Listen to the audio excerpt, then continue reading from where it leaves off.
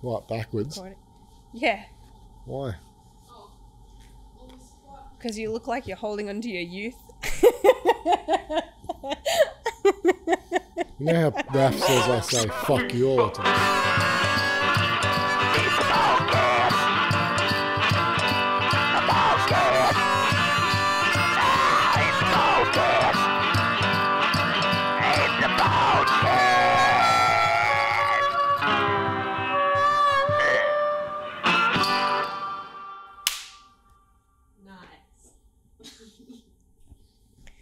Welcome to the Boardcast. We have gotten back from Japan 2 weeks ago. Yeah. Or barely. Wow. Stressful trip, pal? No, it wasn't too bad. It was very hard. It was long days. Long days. Turned into a shopping trip / search for the best ramen trip. I think I found the best ramen. Don't know if I found the best. Yeah, no, I found the best ramen. I reckon. We only gave it a 9.5 though. Yeah. Because we expected to find a better one. I think we were learning out the scale of judgment during the trip. Like 8 and above was you don't have to add anything. No condiments. Yeah. No, no chili, oil, no soy. No nothing. They're ate up. What would you rate your tomato ramen now? Well, it's weird because that fucks the scale up because we add a stack of stuff. But that's kind of the beauty of it. But it's very basic. But it's also, I don't know. If anyone's spoken to Al about his Japan trip, he will, of course, talk about this tomato ramen that he is obsessed with. I'll fill you in on our Japan information. I'm going to blow the spot up because now I found a better one and I'm not telling any of you where that is. But I'll blow up the ramen spot for the tomato ramen. TikTok blew up my favourite one. Yeah, we found that out when we got there. That sucked. I know. But it isn't an area where things can blow up. Yeah. It's Tokyo Central. What? Harajuku, right? Yeah, in the back streets of Harajuku. Yeah, the back streets of Harajuku are not that hard to discover. And some clown put it on TikTok and there was a queue out the front. And I got to like half white people. Mostly white people. Yeah. Yeah, I got to the front at the machine and the guy in front of me was just this gibbering English bloke who couldn't figure out what to order. And I asked him, hey, man, how did you hear about this place? And he went, TikTok, and I almost cried on the spot, on the side of the road. I was so sad. Anyway, we ate ramen at Claire's favourite ramen place and had to listen to this pommy twat who was super loud. I shouldn't be saying that. I shouldn't be saying pommy twat, should I? I might offend all our English viewers. He was, though, and the rest of you are fine. You're going to get us cancelled for like political incorrectness. I'm not getting cancelled for calling someone a pom. Or a twat. No, no way. Yeah, but it was still really good food. Amazing. Yeah. I don't know the name of that place, but I've always wanted one of the T-shirts that the dudes wear. Oh, they're the coolest. The sick shirts, and they wear the cool headbands, but the shirts are sick. I don't know what they say. They probably say ramen, I'd a guess. Yeah, maybe. Ramen shop or something like that, but yeah, they're cool. But yeah, we had a pretty successful buy trip. I think so, in the end. Yeah. It was hard going at first. Long days. I definitely over-exaggerated how much we could get done in a day. Yeah. Massively. Yeah, it was crazy. We were driving and shopping and driving and shopping and driving. So it was non-stop. It was like 12, 14-hour days some days. Even longer. Sorry. I tried to not cough into the mic. Even longer. We were waking up in hotels. There was that one night where we went out for dinner at like 11 o'clock at night. Yeah. Yeah, it was tough. It was actually really hard. People go, oh, you got to go to Japan. Well, it sucked. So yeah, our joy during the day was the ramen search. The ramen. That's all that kind of kept you motivated, was like finding that we would ramen. Be sorting through clothes and all that kind of stuff, and we'd get to like 4 o'clock and be like, fuck, we haven't eaten lunch. Yeah, it was hard. Yeah. It is that Japanese thing though, where nothing opens till 10, so you kind of have the first 3 hours of the day where you're sitting around. But we were Starbucks and a Starbucks and a glazed donut for breakfast. The coffee. Japan, if anyone from Japan's listening, you got to sort your coffee situation out. It's horrendous. If any I Australian think it's the milk. has a business idea they want to take over to Japan and live over there, Just coffee. import Australian Milk. alternative milks. Or just milk. Yeah, I haven't tasted their normal milk. I haven't tasted their normal milk either. Well, I did back in the day. I think there's just a milk issue. Yeah. Definitely an alternative milk issue. It seems like they're like soys and almond milks or whatever, any of the other milks. Someone needs to tell them not to froth the soy milk to past burning point. It's more than that. I think there's something missing in the ingredient. We got told that by that another Englishman who was working in the oils in the something's wrong. Yeah, I think they take the grape. I think it's actually called rapeseed oil that is in those alternative milks, but it makes it a little bit thicker. And I think that's removed or something's not there. But I know with the soy milk, shocking coffee. If you over steam soy milk here, you get you can curdle it and it gets that thick layer, but they do it so far beyond that point that you actually don't get half a centimeter. You get an inch thick of foam on the top. There's sugar in the milk or something. There's just something so horribly wrong. I've never had a good coffee in Japan. Facts. The ice weren't too bad. I don't drink iced coffee because I'm not a 12-year-old. Really? No, I don't drink cold coffee. It's insane. I think I'm just more trendy last than time you. I checked, coffee's meant to be hot. Trendy. Tragic, you mean? Similar. They both start with T. Anyway, Claire, I got a question for you about this Japan trip. Oh, gosh. I don't have one. Which is your left and which is your right hand? Yeah. She can't answer it quickly. Why? Right. Good. That's well done. Well done. Learnt it. Claire is the co-pilot, and I'm not going to lie. Got it by the end of the trip. On the last hour, we're taking the rental car back from the hotel. We finally get to the last hotel, unload everything. We're taking the rental car back. I drive out of the hotel driveway. And Claire says something along the lines of, I know the exact sentence. Turn left, go 150 meters and take the left at the end of the bridge. And I looked at her like, holy shit, we've been here 7 or 8 days. That is the first clear instruction I've been given the whole time. It was like the distance was right, the left was right, the second left was right, everything was right. It took her the entire trip to learn how to give directions. We were following this blue line, and when roads are stacked on top of roads, like they are in Japan, following the blue line doesn't work because you're on the wrong level. The one time that we fucked up and we were just doing loops at a highway intersections, and I got so confused about which way we'd come from because we did about 8 circles backwards. Yeah. Yeah, the hardest part of the trip was getting from A to B repetitively.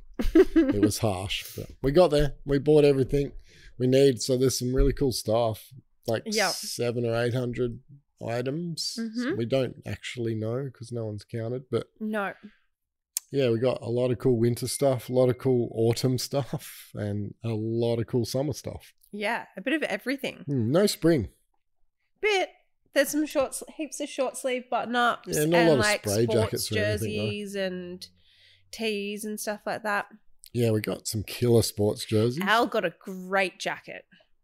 Al did get a great jacket. It's fucking hideous. It's already been put to the test. I've asked a few people. Some people are already ready to part with money for this. I'm getting past it. Dude, look at this thing. Honestly, it doesn't get a lot better than that. It's thick felt. It's not felt, bro. What would you call that? I don't know. Felt. Fake grass. I don't know. I love it. I still love it. It's heavy and we shouldn't have bought it because it costs more to get back than it's worth, probably. Yeah, look at this thing. It's rad. It looks like an elf would wear it. Well, maybe an elf will buy it. And your corduroy suit jacket? Yeah, if you're looking for a black corduroy suit jacket. And I know there's someone out there that's looking for that. We're going to have one available soon. I think it got shipped though. It did. Yeah, so it's a couple of months away. It's going slow boat back to Australia. Mm-hmm. Claire bought some rubbish too. Oh, like the V-neck sports jersey. Yeah, that everybody likes. I thought it was horrendous. But anyway, we don't buy for ourselves over there. We buy for everyone. And someone's going to love that jacket. You can all bag me out all you want. I bet you that thing sells. Mm-hmm. And the guy who buys it's that will be his everyday jacket. If you've got dreadlocks. And you like a little bit of meth.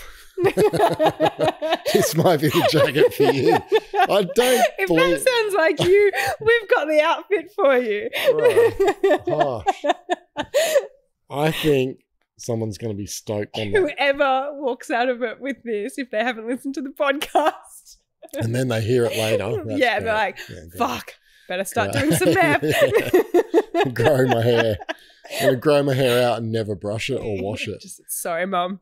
Anyway, what was the point of this episode? I don't know. We can't give too much away about how we're doing these buy trips. No, we're not going to give away anything. But we can give away that we're planning to do another one. April? Yeah. May? April, probably. Which will be more, though, to ship, so things won't get here until midwinter. Yeah, but it's probably going to be twice the size of a buy. Yeah, more items, less bulk, I guess. We'll see. But yeah, it's pretty cool. Look, the reality is that Japan is a country with 140 million people, 130 million people that live very small. So when they buy something new, they have to get rid of something. They don't live in places where you can have 4 closets and, have a mountain of walk-in wardrobes. It's not going to happen. So they tend to get rid of really good quality used clothing, and that's what we go over there buy. We do buy a lot of vintage, but we also buy I'm sourcing it from particular places. Yeah, so. Good quality used as much as it is vintage. That's really cool. Trying to give it a second life so it doesn't end up in Recycle. landfill. Some of this stuff's better quality than what we can buy from brands new. Like the definitely higher quality product was made 10 years ago than what it is now, it seems. Yeah. I like it because it's also gives a twist to fashion that's not in every mall store and things like that. It's a fresh, unique item that you can use. Yeah, and you're not going to go to the pub and see 6 guys wearing the same shirt as you, which has happened. Mm-hmm. Like if you go to Manly at the wrong time of year, depending on which brand's warehouse sales happened that week, there's 6 guys wearing the same surf brand shirt or whatever. It happens all the time. There are a lot of warehouse sales that happen around here, and you can get caught out down at Buckety's and there's 6 blokes all wearing exactly the same t-shirt or exactly the same button-up shirt. It's tragic. So don't be one of them. Come and buy some vintage stuff from us. Yep. I should do carpet ads. Call carpet. Can someone... This is a public service announcement. Can someone please come and buy this jacket to prove everybody else wrong? Thank you. I think we're going to have to do... was approved by me. We're going to have to do like a this or that and compare items that I bought and you bought. I'll win. Because I bought more, I think. I don't know. No, I probably didn't. That's not true. So I've actually got a question for you. Oh, God. How's your veganism going now that you're back from Japan? I'm back to being vegan. How was the ramen you had the other night? Okay, that just did add a little bit of meat in it. I'm 95% back to being vegan. I've actually had a ramen since I got back. And if you're eating ramen, you're not a vegan. No. There's only one vegan ramen in the whole of Japan that I've ever found that's truly vegan. And that's that tomato-based one. Tomato salt ramen. Yeah, it's just It's not even miso. No, it's clear liquid. Yeah. Yeah, you can't be a vegan in Japan. You can... I'm sure there's vegans out there that are going to get really upset with me for saying that, but good luck. Have fun. I don't care. If you guys want to go over there and scratch around trying to find food, go for it. When in Rome, I've just got to eat fish and pork broth. I tend to try to avoid the giant chunks of meat. It's not like you're eating off a bone over there. That doesn't happen anyway. There was one ramen where you and I both ate Dude, all of the meat in the because bowl. it was so insanely I was like, good. I'm not going to do this. And I had I got the tiniest little bit because it had fallen off. And it melted in your mouth. I was just like, holy fuck, Yeah. I'm eating this. There was a couple of places we found that was so good. How did we get back onto ramen? I don't know. Because you asked me about my veganism. Yeah. Yeah. Anyway, if you don't like ramen, Japan's not your country. We only had one other meal. I think we ate ramen every meal apart from maybe one. No, we had that like a la carte sushi. Oh, yeah, that was shit. No, the one we did. Oh, no, the good one. The was good great, one. But we went to that really bad sushi restaurant. Yeah, there was like too. takeaway kind of one. That was shit. It was a train. That was horrible. It was Don't go to Sushi Train. Yeah, don't go to Sushi Train. If you're going to go to sushi over there, this is part for our Japanese podcast. This is how to eat in Japan. I don't know what this podcast was meant to be about, but it's how to eat in Japan now. We can do that later. We'll talk more about this later. But if you're going to go to Japan, don't eat at chain places. Yeah. Unless you like a burger. There's one place called Moss Burger. They do a vegan burger. When you hit that point where you're like, you got to just get some fucking calories. Yeah. Or protein. A slice of a vegetable. Yeah, true. You get a piece of tomato. Yeah. And a lettuce leaf. What's that burger? Moss Burger. Why are we talking about this? There's a place called Moss Burger that does a tofu-based jalapeno burger that is off its head. It's really good. It's really good, and it's vegan, and you wouldn't even know. I actually have a question for someone. Who's it for? Because there's only one person here. The viewers. If anyone knows where to buy Yamazaki whiskey, we searched the whole time. Yeah, I don't think we really did. We were so busy. I don't think we really searched properly and found. We went into that shops. one Don Quixote. That's not searching. That's going into one shop. No, but we were looking in supermarkets and... Not the place to buy a $500 bottle of... It's not $500 over there. No, here it is, though. Yeah, but over there it's like $100, right? Still, that in Japan, like you can buy bottles for $6, so it's top shelf. Yeah. We just didn't find it. I think we were just looking in the wrong spots. But even when we were there at the start of the year, we were looking... Yeah, it was hard to... There was a problem back then, though. That we were told there was a shortage or something. Is there not a shortage anymore? Well, I saw a guy at the post office when we were sending some stuff somewhere that had bottles of it being shipped overseas. So I think a lot of people are... He didn't speak English. But yeah, we should have asked him. That would have been a hilarious conversation. Yeah. Him speaking Japanese, us speaking English. What would have gone wrong? Google Translate. Where'd you buy that, bro? And who are you selling it to? I'll give you an extra 50. Change the address. To my address. Yeah, it's hard to find. We got something. No, I haven't tried it yet. I haven't opened it yet. No, it looked pretty good. It was about 100 Australian dollars. No. We paid 100 yen. Yeah, in Australia, 100 yen. That's $1. For those of you that aren't familiar with the exchange rate. Okay, this is the left-right thing again. How much did we pay? We paid 10,000 yen. Yen. Which is about $105. Mm-hmm. In Japan. Yeah. Then we flew back into Australia and it was 200 duty-free. Yep. So that's probably a 250-ish bottle. Mm-hmm. So it should still be pretty good. Yeah. Anyway, are we finishing this? Because I don't feel like we talked about the clothes at all. No, this is a bit of ramble episode. Anyway, if you want some vintage clothes, it's trickling into the store now. If you would like a jacket to disapprove. There's some really cool stuff. And the jacket is not a reflection of the overall purchase. We're getting it out at about 100 items a week, roughly, are going into the store. Yeah. So come and have a look. They're all on the website. Under drop down clothing, vintage clothes, I believe is how you find them on our website. I'm going home. I'm over it. Let's do it. Who's signing off? What do we do to sign off again? Nothing. We just go goodbye. See you next time on the Boardcast. Oh, I think we'll have a guest next time. Who's the guest? Portnoy. That's going to be the funnest one. Louis said he'd do one today too. So yeah, we've got a few coming. Imagine if we got Louis and Portnoy on. No, not at the same time. It's Can't too be done. much. No, it'd be way too much. You guys would all have a meltdown. I wouldn't get through it. It'd just be too much.